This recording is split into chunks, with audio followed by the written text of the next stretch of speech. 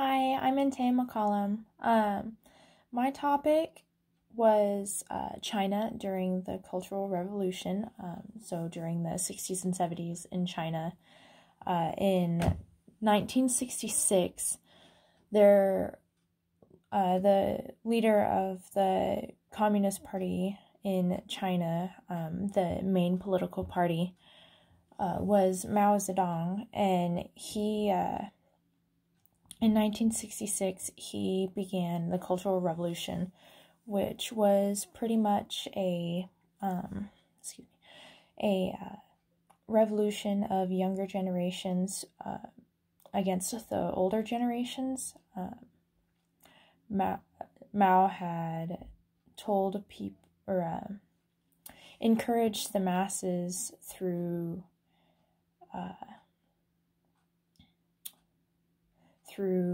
propaganda that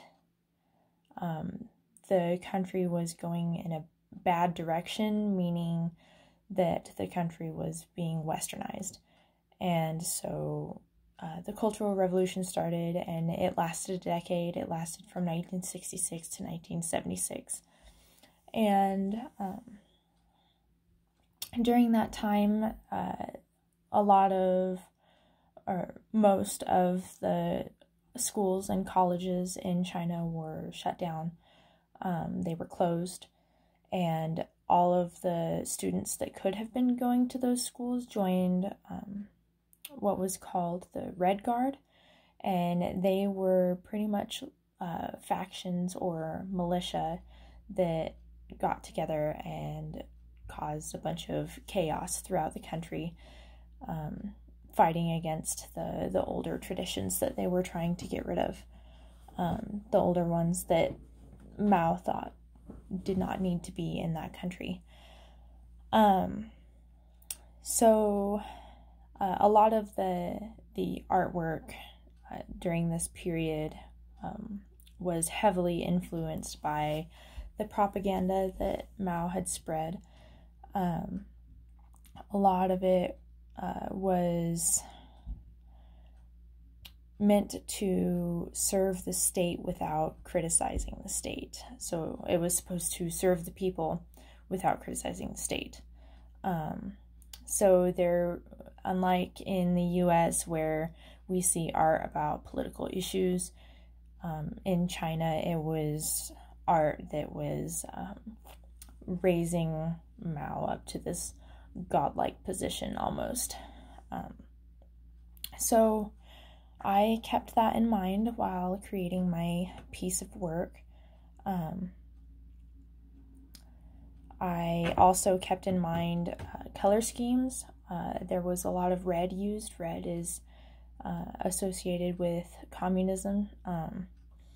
A lot of the artwork back then, during the 60s and 70s, and even still now, was heavily influenced by the Soviet socialist realist style, which sounds a little confusing, but it was that style was really influenced by traditional European oil painting. So it was all like smooth colors, smooth transitions between colors, smooth or large contrast between dark and light. Everything was realistic. And so while painting my piece, I was not able to get a hold of oils because, one, they're really expensive, and two, I do not feel comfortable using them because they're so messy. So I used acrylic paint on cardstock, and this is my piece. It features Elizabeth Warren standing on an American flag, and I have her wearing a red coat. There is a silhouette of the United States behind her, and the background I used red and blue because, one, those are the main colors in the US, and two, red was a really important color to that culture. So I took that culture's, I took the Soviet socialist realism and applied it to our own country, I guess. I put Elizabeth Warren here because reading about Mao honestly really reminded me of how she is supporting the younger generation in America to rise up, defend themselves against older traditions. Like gay pride was not a thing in America until recently. Transgenderism wasn't a thing in America until recently. Women's rights just took off recently. Other than suffrage, I mean, that was a pretty huge movement for women's rights.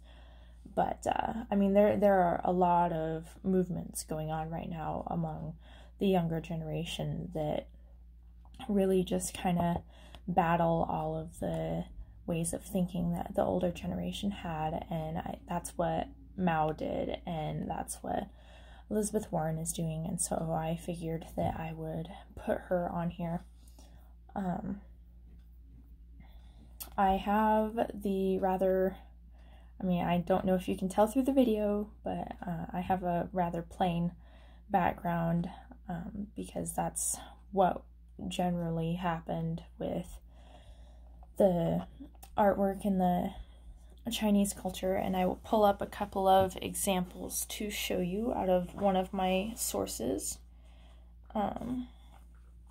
So this example here, this shows, I mean, there are things in the background, as you can see, but they're also focus points, and obviously this looks like propaganda. There's a lot of yellow, but there are flashes of red, which was really important. And this was Mao Zedong's little red book. It was full of quotations from his speeches and from his writings, and that was printed and spread to the masses as propaganda and a way of saying, this is right, what Mao is saying is right, go with it.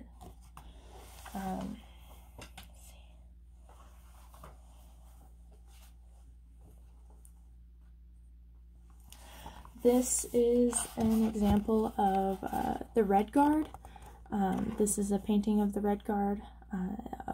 It's all black and red, and again they're holding up Mao Zedong's little red book full of quotes from his speeches and writings, standing in a violent pose, an open rebellious pose, and the background is, I mean, there's definitely a focal point here. A lot of Chinese work also has words on it. I didn't add words to mine just because I honestly didn't have time, but anyway, there it is.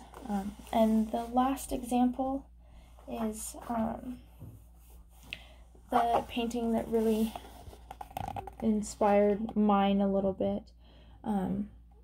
This is a Red Guard soldier. This painting was painted after the Cultural Revolution, and the person that painted it painted this as kind of a memoir to the days of his prime, I guess. That's what a lot of former Red Guard soldiers consider the Cultural Revolution was, the days of their prime. So this is a really great example of the Soviet style realism. There's very smooth shading here, very just smooth and realistic, but there's also extreme contrast. And then you've got the flower. I'm not sure what the flower stands for. I didn't get the chance to research it, but I just thought this piece was really gorgeous. So that's that. I hope you learned a little bit. Thank you for watching.